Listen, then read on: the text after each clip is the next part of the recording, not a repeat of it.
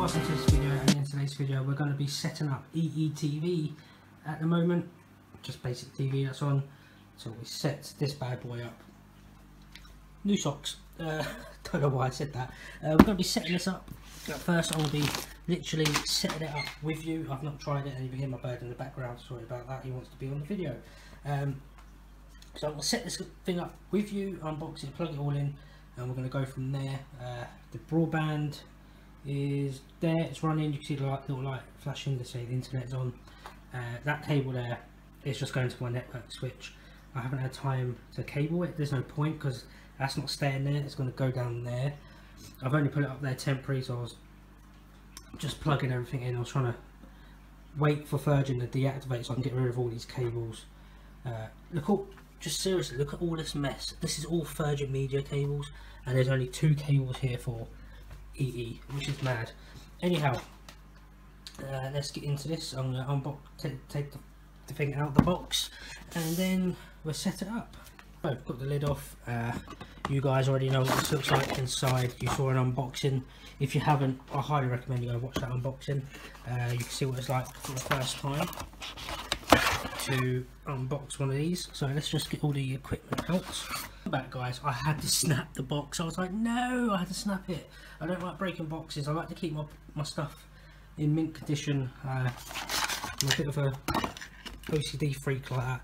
Right, let's go plug all this stuff in and we'll be right back. Right, got all my ports in, so let's go and plug it in. So set it all up and everything. We're going to go through this by ourselves. Now the batteries are in the remote. It does feel pretty good. You're a few steps away from enjoying a new TV experience, so let's go. Now do I want to do this Wi-Fi or over the Ethernet? I have got an Ethernet cable, and I think I'm going to do it. Should I do it over Wi-Fi? Let's do it over Wi-Fi. So, sorry guys, there was a jump cut there. I've gone to get a Ethernet cable. I was going to do it over Wi-Fi, but I just can't be bothered. I'd rather do it over the Ethernet, it'd be quicker.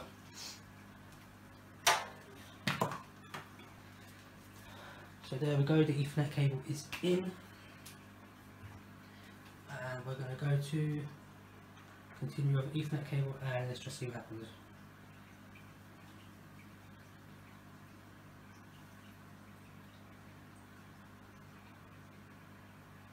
It's such a mess down there guys. Look, check all these cables out down there. Look, there's just so many cables. That eetv box is just gorgeous. It reminds me, I don't know if anyone back in the day had Home Choice before they were bought out by TalkTalk. I don't know if you guys remember that. Actually, I think they were bought out by someone else. It was like the same box design, but it was metal, like a Apple Mac sort of metal. It was called Home Choice. That was the best TV provider there was. Not connected. Okay, 1 second guys, another quick jump cut. So it looks like you have to be connected directly to the Ethernet via, let's try and move this, the actual modem, their modem. I did connect it to the Virgin one to see what happens. It says it's not connected to the EE network, which is pretty cool, but it just does show you need the eetv to be connected to their broadband. It's doing a update now.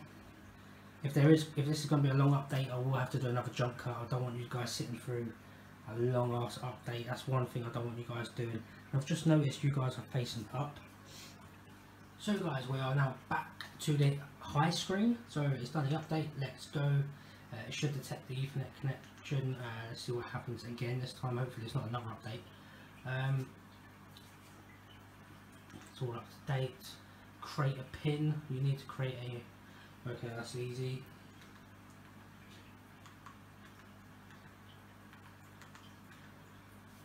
Me and my wife use the same pin for our phones, and it'll be the same thing by switching on.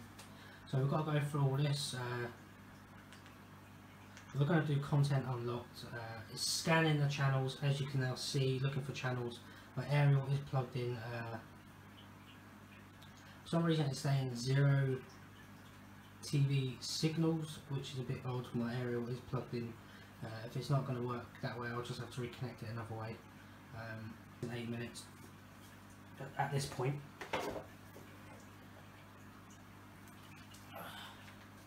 So now we're going to do the continue bit.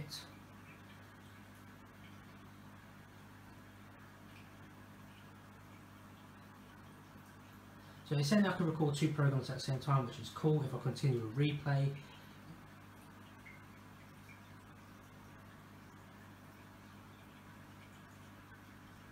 alright, so if I continue with replay, I only can record 2 channels at the same time. But if I go without replay, I can record 4 channels at the same time. But it's saying if I go replay, I can record anything during the last 7 days, go back and watch it, but there's no point in doing that. I've got catch up built into it. So I'm going to go continue without, and there you go. This is a very nice experience. I don't know what it is, it just feels nice, it feels tidy. Do I want to do a tour? I'm going to say no thanks for that, but let's go up to live TV. You've got your recordings there, you've got your replays, you can search, you've got your settings and everything. Let's go down to, so you've got multi-screen, so if I have this on my iPhone, I can watch this in another room while my wife watches another program, which is cool. Let's go to the settings. You've got information and status, TV signals and everything. So replay, recordings. This is just basic settings. Full HD, which is cool. Frequency, it gives you the frequency, which is pretty cool as well actually. Let's click on that. So you've got full HD mode 50 Hz, full HD 60 Hz, which I am actually going to go to 1080 because I don't know if you guys can actually see this or not. As it was only on 1080i, and I want 1080p. So there you go guys, I'll just switch it to full HD, jump cut again. It just takes a while to do stuff, but let's go back. That just gives you basic information about your IP and stuff like that, and if you're connected to the internet. Let's go to on demand. You've got this is bright. I don't know if you guys are picking this up. This is really bright to your eyes.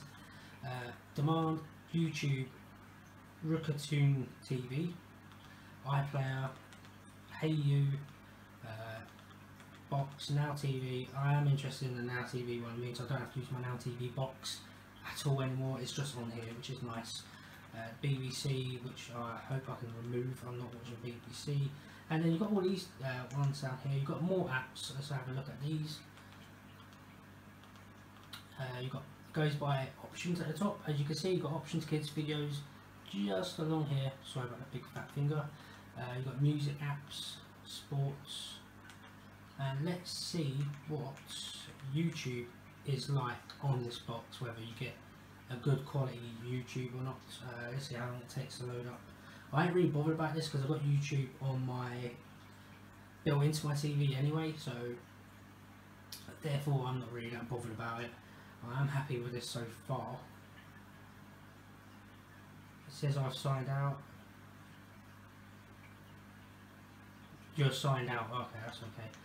So let's go to this is the new intro video. Let's just load that up and see what it does. You can see me there. Hello. I've noticed it is a bit slow. I don't know whether it was just the advert that I was playing before, but there is no sound coming through. The volume bar is going up, and I don't know whether. Okay, I know what's going on. 1 second, guys.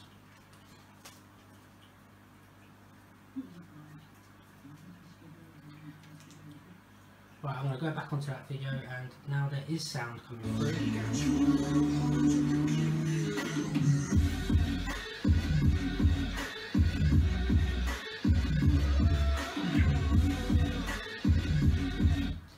Right, yes, I was just dancing.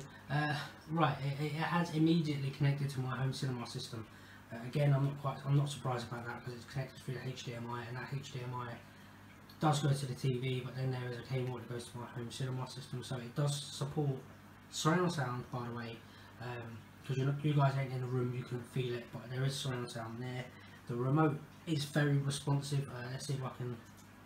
Right, I'm not even pointing the remote at the box, and it's working perfectly. There you go, YouTube works. You've got iPlayer there, and then you've got another BBC one there. I don't know why there's 2 BBCs.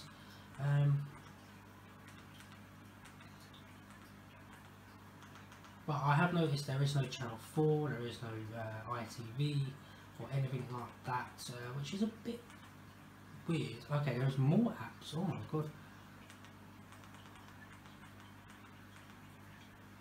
Right, you've got the what's new. This tells you what's new on the telly. Obviously, you've got Now TV stuff there and all this. So this is my first time using this, so I'm not going to see all this got at first.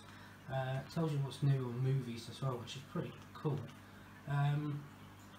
Yeah, you've got Gold TV player, which is cool. I like to watch that channel. Me and my wife watch that every day. Go to all apps and let's see what's actually there. Here is live TV.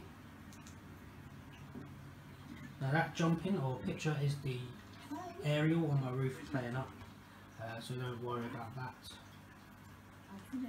As you can see in the top corner, it gives you the live, it says live TV, it has the time that does vanish, as you guys can see.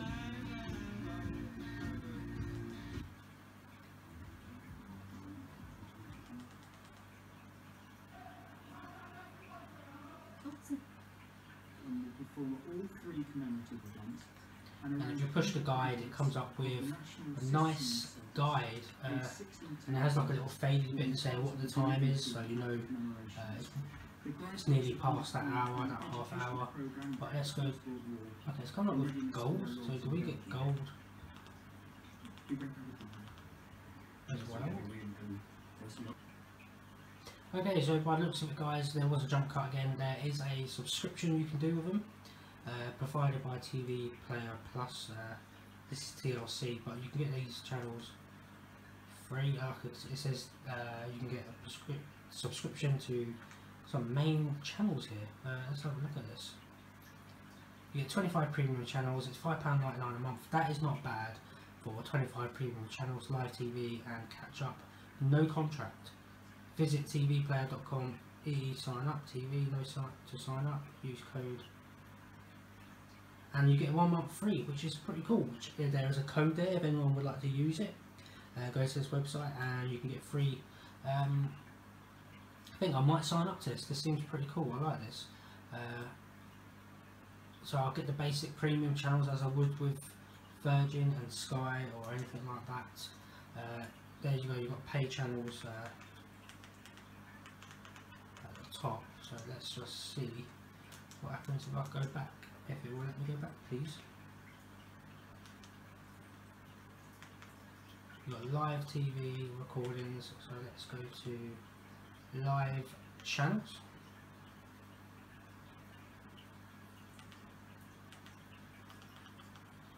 So these are all the channels that are live right now. Obviously some of these are going to be part of the premium package.